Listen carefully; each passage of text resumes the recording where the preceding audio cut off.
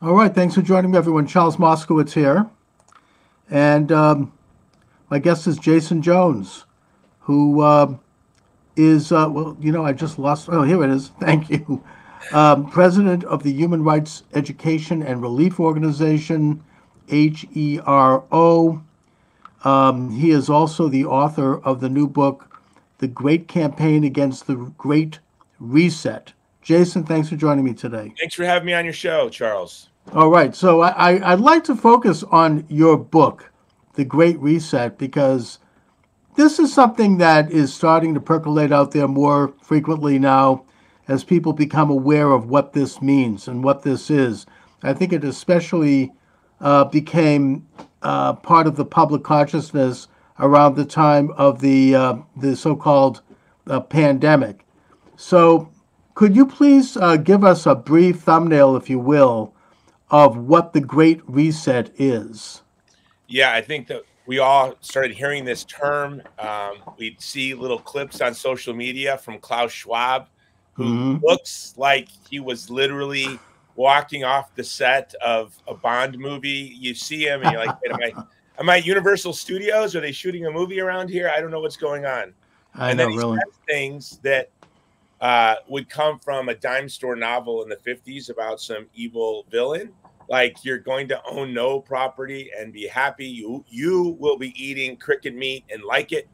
And if you all of his kind of pronouncements or the World Economic Yes. Forum pronouncements, it's always You like will eat the bugs, it's right? like you. It's not like us. It's not like Yeah. we will have no. You will be eating cricket meat. So, but what my book really does is it looks at the ideological instruments and rhetoric that are going to be used to dispossess us of everything that we hold sacred and dear. And the Great Reset is really sort of this culmination of nihilism, totalitarianism, and despair that the West has sunk to. And Hmm. so there have been a lot of very good books at the Great Reset, about the Great Reset. And my book is specifically an anthropological look. What is the nature and purpose of the human person? And how does the Great Reset seek to change man and his relationship to his man and his relationship to man, and man and his relationship to God? Yes, indeed. And I think that it's safe to say that the present manifestation of the Great Reset, which of course goes back in history, was launched when Klaus Schwab published his book predicting the pandemic a couple of months before the actual pandemic was declared. But it goes way back. I mean, it goes back into, I would argue, Mystery Babylon. It goes back to secret societies. It's a big, big subject. It's what former Soviet spy Whittaker Chambers, in his great book, Witness, called the choice between God and man, and the world's second oldest religion, which is worship by of man. I mean, of an elite group of people who basically surpass God and who present themselves as some kind of an enlightened, super strong being that have a right to rule the world. And it's anathema, of course, to the first religion, which is that man is created, men and women. It actually says in the book of Genesis, are created in the image of God, and thus we all have sovereignty under God, the great sovereign, not the state, not this elite that seeks to control us. Their ideas, as you say, Jason, really run opposite to the American ideal, don't they? Yeah, so Charles, you hit the nail on the head. I mean, you went deep there with these Babylonian sort of. We started a Twitter account for the book. It's called at Babylon Reset, Uh-huh. for our Good. X account at Babylon Reset, because you hit the nail on the head. We have the sort of five ideological and rhetorical instruments that are used to dispossess us of our of the civilization that has been passed down to us. And what those are is victimism, Gnosticism, the anti-humanism, transhumanism, and the climate cult. But yes, this idea of the elite that have secret knowledge, and this secret knowledge gives them the right to control us. This Gnostic temptation. We saw the rise of Gnosticism in Germany, in post World War I Germany, and the collapse of the Weimar Republic. and we saw what we got out of the rise of or the collapse of the Weimar Republic, and this muck of this Gnostic muck. We even see sort of Gnostic enthusiasms on the right. On the left, you have sort of this Gnostic enthusiasm of BLM. And on the right, you have this Gnostic enthusiasm of QAnon, where people are taking their direction from anonymous, ambiguous, unrefutable, unverifiable sources. And this is a great threat to our political community, because Gnosticism leads to violence and the breakdown of charity and thoughtfulness to the other. The other one is, you talked about how it runs, the Great Reset runs counter to our founding.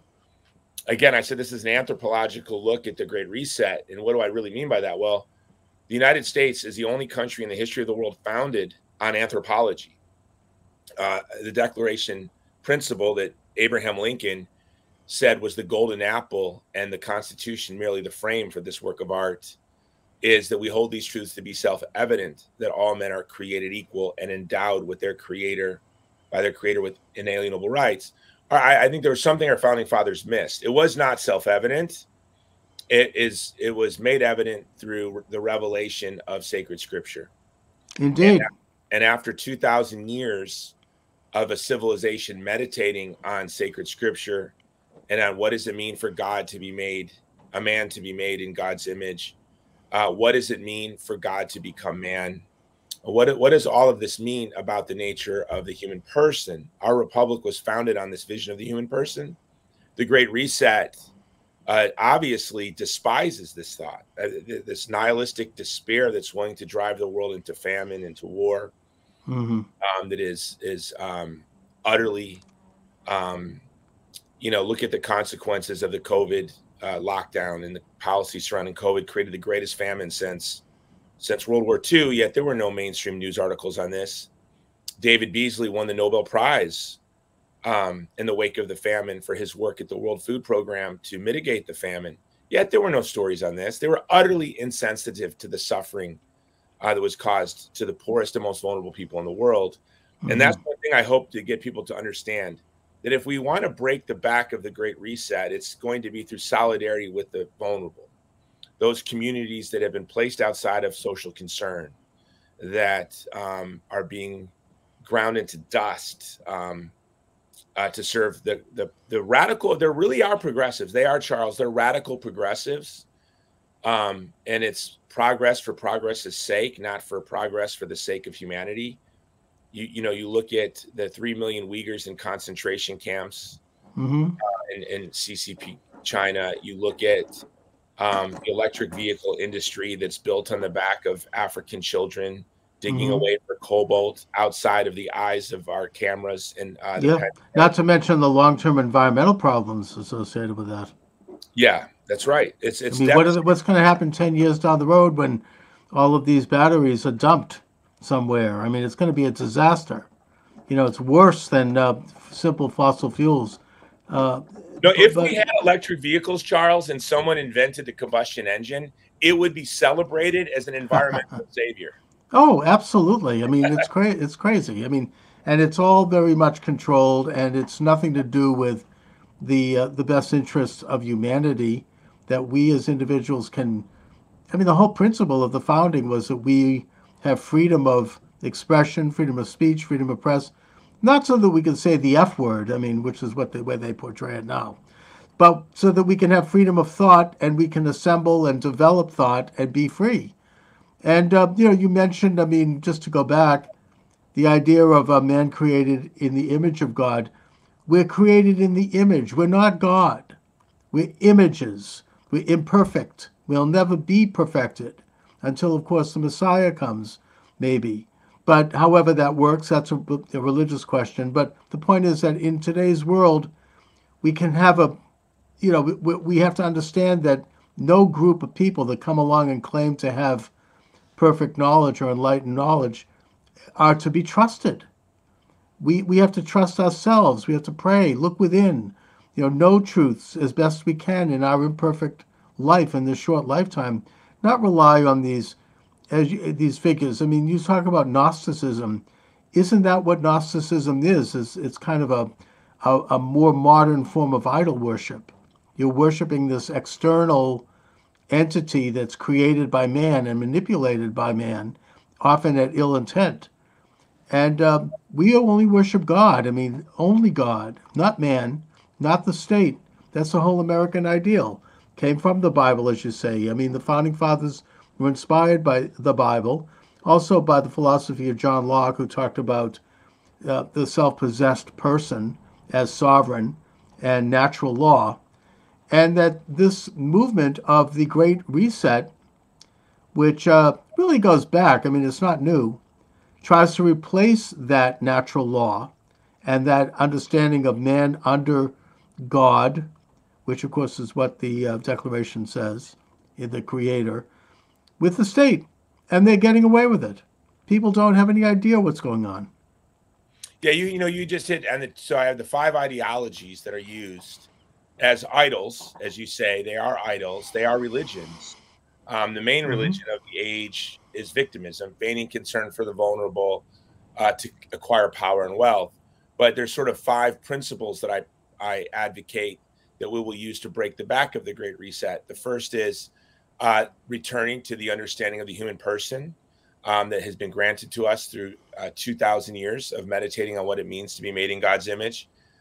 Christian personalism. Number 2 is acknowledging a transcendent moral order, or a law above public opinion, a law above the laws of man, as you call it, the natural law. In my book, I refer to it as the transcendent moral order. Then subsidiarity. Subsidiarity is the majority of power should remain in the person, in the community of family and friends. And the more distant you become from a person, the less role that distant unelected bureaucracy should have in our life. What the Great Reset seeks to do is turn that upside down.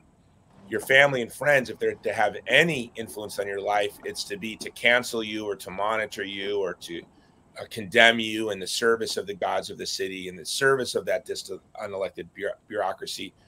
Again, through Gnosticism, which leads to the breakdown of the family and the breakdown of society. So subsidiarity.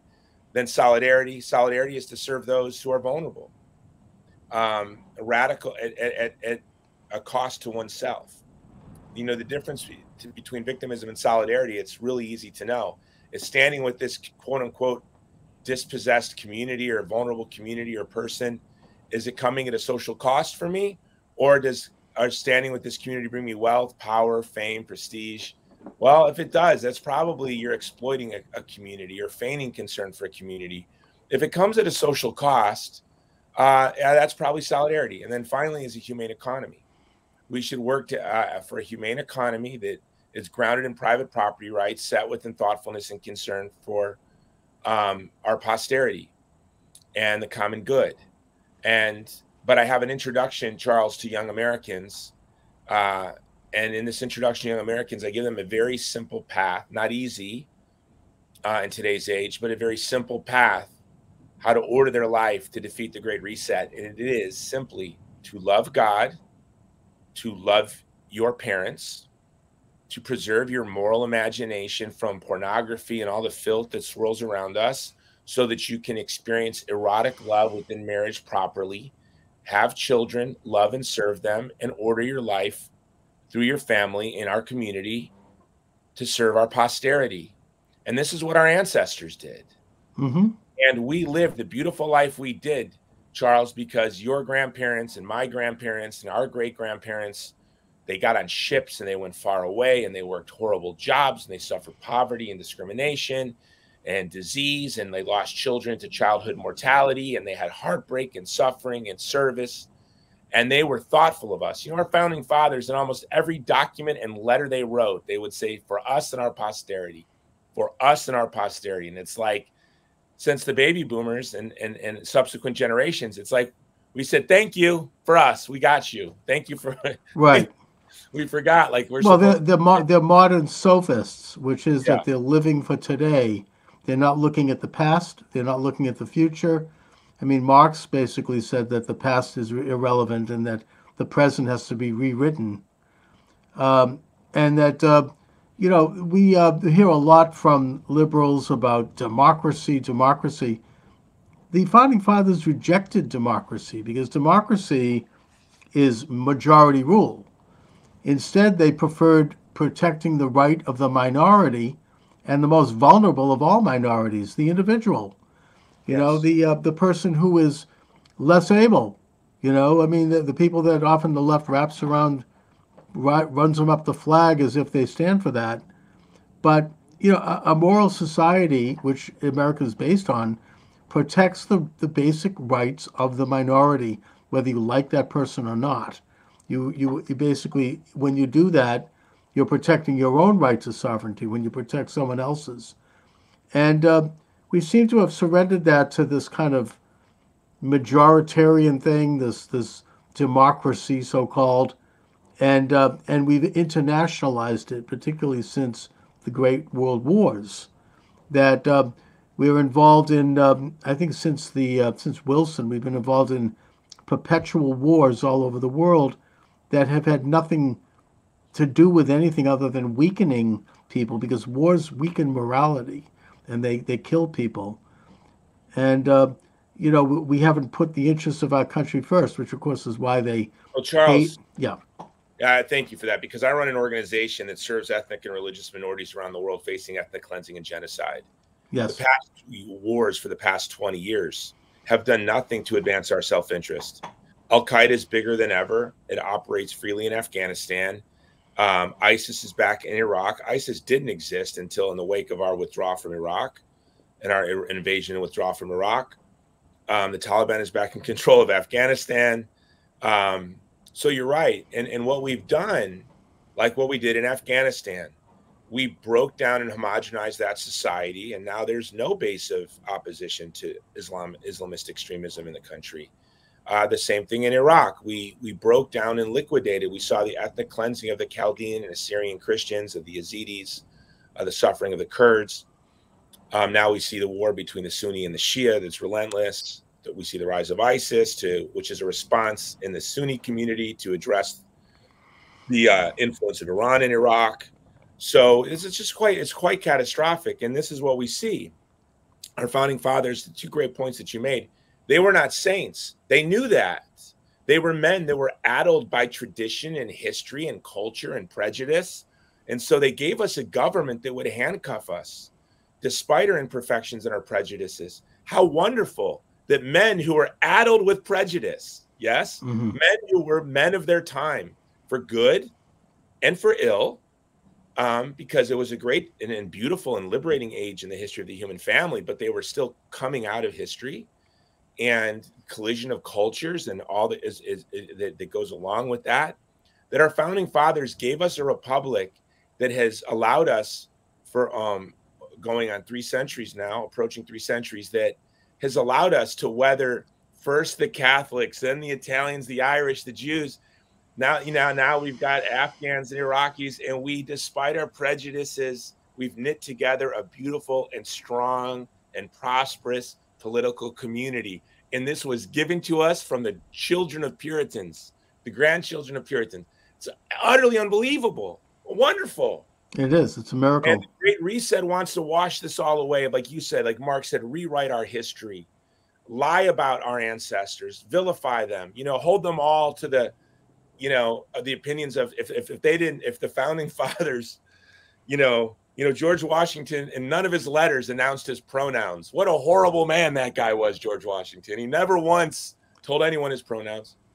They were not on his LinkedIn page. It's quite sorrowful. And that's it, Charles. You said, we have to be, G.K. Chesterton, the witty British writer, said, yes, the generation that is thoughtless to its ancestors will be thoughtless to its posterity. Worse, we hate our ancestors. We hate them. And we're also being taught division. I mean, they're creating these false separations. We may not agree as individuals or as groups, but let's not fall for this kind of politics of division. And let's remember that we do have a couple of basic principles that we all support, if only out of necessity, if only to maintain our peace, but probably for bigger reasons. And that, this is part of an agenda, I think very much part of the Great Reset, to deliberately sow these sorts of divisions and it's kind of the old British approach of how they maintain their empire: divide and conquer. You look at the recent battle that's erupted between Candace Owens and Ben Shapiro. Yeah, I don't know if you're following I that. am following that. Yeah, It's quite sorrowful. And you nailed it. They're dividing the conservative movement the way the British divided the Indians against the Indians, right. and in India. And that's such a great point. And I think part of it has been in this sort of, to use the language of Rene Girard, this mimetic escalation. The left has been so vicious and brutal, weaponizing the Department of Justice and this and that, and the rise of cancel culture with its cruelty and viciousness and lawfare, that we as conservatives have seen every battle as almost an existential threat. And we're fighting for our lives. And then we have distrust within our own ranks and division. And now we turn on each other and we fight with the same viciousness which the left has waged against us. And we've returned the favor. And now we have this internal internecine warfare. And we've seen like the breakdown of civility and maybe for good reason. It's the conservatives were fighting by Marcus of Queensberry rules, and the left were behaving as 1980s movie ninjas. And we but we need to remain humane and charitable, and we need to keep the eye on the ball. And Twitter's changed us. X has changed us all. I have an article coming out how the medium has changed the messenger, how social media has made very thoughtful, humane people childish. I don't even administer my own. I until recently didn't even have a Twitter account, and now I refuse to manage it because I have a volatile personality, and I think I would quickly sink to the lowest common denominator. This water would reach the level. So I think we have to be careful, and we have to really avoid cruelty and division within the conservative movement. Yes, I mean, I like your observation about making us childish. I mean, I think that's part of an agenda. It goes back to the publishing of Playboy, right? Men are now boys, and everything is whatever feels good. It's not, stepping out and being a responsible man and a responsible woman. It's all kind of like kind of a diminution of our individual sovereignty and our sense of morality, and a kind of a blurring. And the ultimate example of that is the so-called trans movement, which I see as part of transhumanism. This idea that we're transitioning into some kind of a new man. It's a eugenic idea that they're going to transform us. Only God makes us who we are. We can't be transformed. It's not possible. It's bad science, I may add. So here we are at a time, I think, where we are at a precipice in terms of the Great Reset. Really, it could go either way. Either they're going to become completely enthroned and they're going to utilize modern technologies that the Nazis and the communists couldn't have even imagined in terms of maintaining world control. Or we're going to become more awakened as a people around the world, and we're going to throw off this yoke. I think that the election of Donald Trump was an example of that. That's why they despise Trump, because he may wake up the masses. He may, people are going to become aware of their own agency and reject these controls.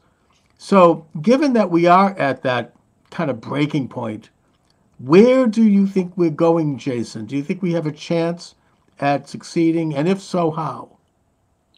Yeah, we will succeed. I mean, inevitably, we will slay this dragon, and there will be dragons behind it that are even uglier and more ominous that our posterity will have to face. The question is how much suffering will have to happen first. Yes. And our job, I think, is to ameliorate the suffering, prevent the catastrophes from happening. John Paul the Great wrote in his last book, Memory and Identity, a beautiful book, that when the Nazis rolled into Germany, his theology told him that they wouldn't be there long, because evil is a deprivation, and totalitarian regimes founded on ideologies of evil will collapse under their own weight. So we're seeing the Great Reset. Globalism is collapsing even before its ultimate success. We see it disintegrating around the world, and really to the detriment of America's interests, because liberalism properly understood, has morphed into neoliberalism, this disgusting, despicable, authoritarian ideology. Mm-hmm. And so as America became an authoritarian regime, promulgating bizarre ideologies on traditional peoples from Africa, across the Middle East and Central and South America, the Russians and the Chinese have weaponized, for example, our State Department's promulgating LGBT ideology. In fact, just today, Joe Biden ordered that no rainbow flags will be ever allowed to be flown in our embassies. Well, this is clearly a response to how effectively Russia and China has weaponized, are pushing these weird ideologies on traditional people. Right. I mean, they're putting our embassy people at risk. Yeah, they literally are, and it's insane.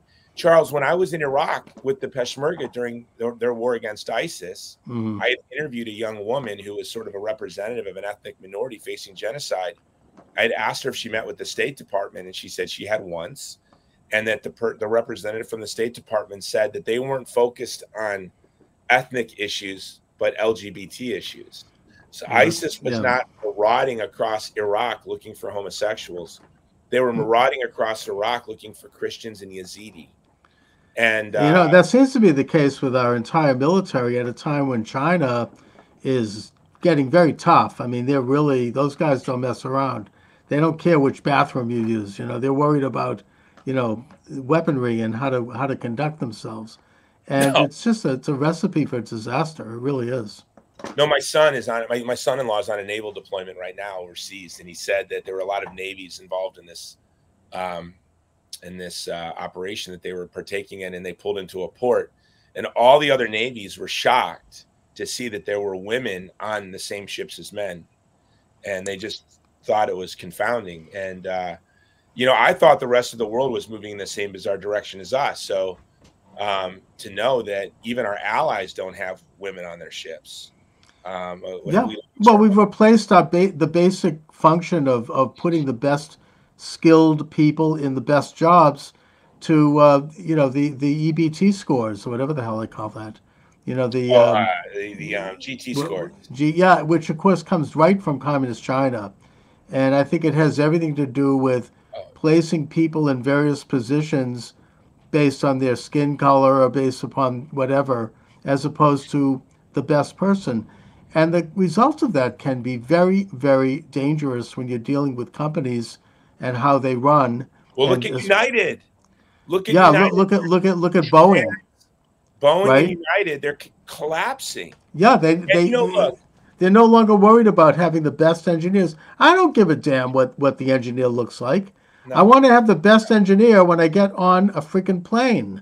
Mean, it's like it's really completely irrational. Anesthesiologist picked based because his ideology is correct. I don't. Yeah, I mean, you're going to go under the knife for somebody. I want to see what they've done in the world. I don't give a damn whether or not their skin is black or white. These ideologies do kill. Yeah. COVID policy caused famine. These ideologies kill. They're absurd. In New York City this week, they released back into the public 4 people who dismembered a body in Long Island. I saw that. And it's part of this whole business after COVID about, quote, reimagining crime enforcement. Yeah, well, we had somebody that with a butcher knife chopped the body up. Yeah. And they didn't, I guess it would be authoritarian to make them pay bail. But I don't think that they were reimagining crime. I mean, Charles, when I got arrested for leading an anti-lockdown protest in Hawaii, I had to pay bail. I just should have chopped somebody up. Oh, well, of course, that was the ultimate crime. I picked the wrong crime. I got to be more thoughtful in the crimes I choose to commit in the future. No, of course. I mean, they shut down the churches, but they left open the big box stores, screwing American business people. No strip clubs. Strip clubs, Vegas. I remember Ted Cruz, I think, made the comment that, gee, we got a whole church at the casino. Well, some pastor did. I think his name was Rob McCoy. I think it was Pastor Rob McCoy in San Diego. I think he put on a strip show, but he didn't strip. He just he got like tank top and his shorts, and he gave his sermon, and it's pretty funny. There's something about that whole thing that really is everything to do with the Great Reset. The fact that in this country, and we could talk about this because I'm not running this on YouTube. You know, you could not use proven medicines to deal with viruses like hydroxychloroquine and ivermectin, which they now admit is fine. And people died because the drug companies, I think, were in collusion with government, and they were pushing these very dangerous remedies that are unproven.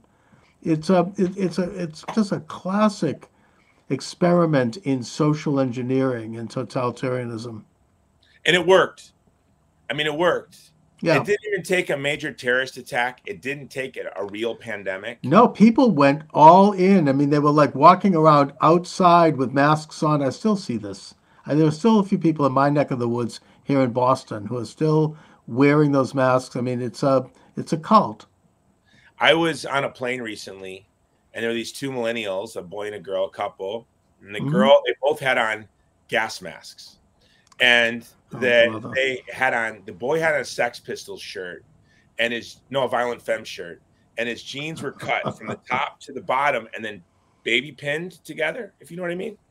So, you know, I walked up to him and I said, young man, you're either punk rock or you're not. And if you're going to appropriate my generation's culture, you got to take off that mask.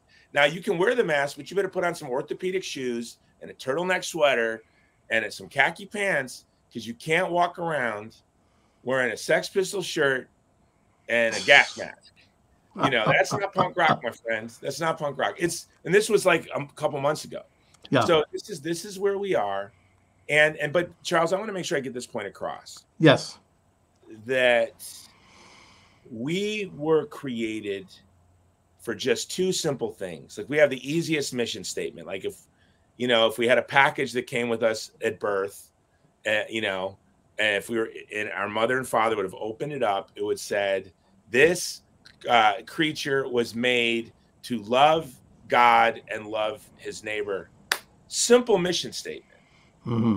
And they throw these ideologies at us, and whether it's communism, fascism, Nazism, whatever, all the ideologies that are thrown at mankind over the centuries.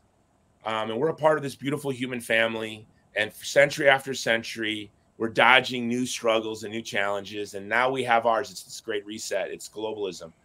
Okay. The key is, let's not let it take our eyes off the ball. Like, we literally were just created to love God and love our neighbor. And to me, I was a hardcore Ayn Rand objectivist atheist into my late 20s. Right. I But there went was, through an Ayn Rand period too. I hope your Ayn Rand period was like, it's probably from the start of puberty till like you got Yeah. married. And Something like, she missed the boat in terms of her hardcore atheism. I never quite got that because she had a lot to offer, except there was certain big blind spots in terms I of can I can explain her atheism to you, Charles. So yeah.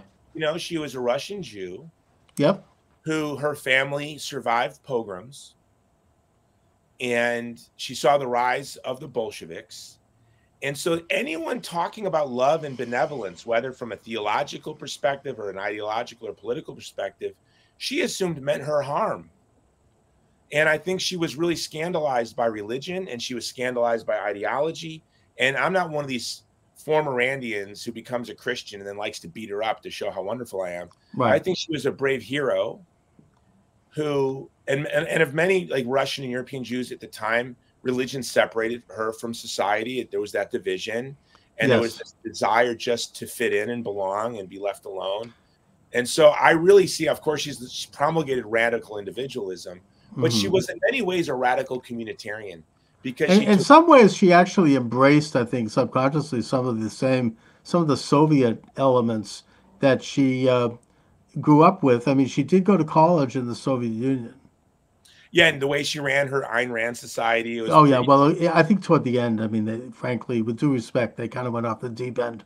yeah, for But sure. But what she got right, yeah, and it led me to believe in God. Ayn Rand, I wrote my conversion story several years ago for National Review, and it was how Roe v. Wade, Ayn Rand, and Jean-Paul Sartre led me to believe in God.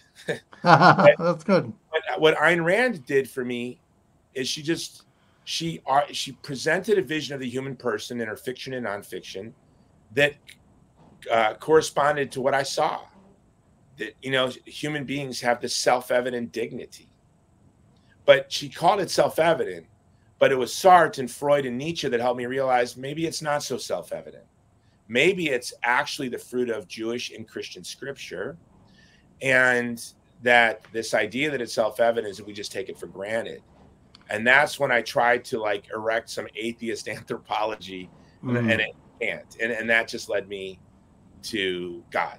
I say I found God in the mirror. And what Ayn Rand helped me see is this creature that he made in his image. Your neighbor is the most beautiful thing in the cosmos. You could go on a spaceship in any direction for all of eternity, and you would never bump into a creature as interesting and as beautiful as your neighbor who leaves his trash can out 5 days after pickup, that guy who we don't like.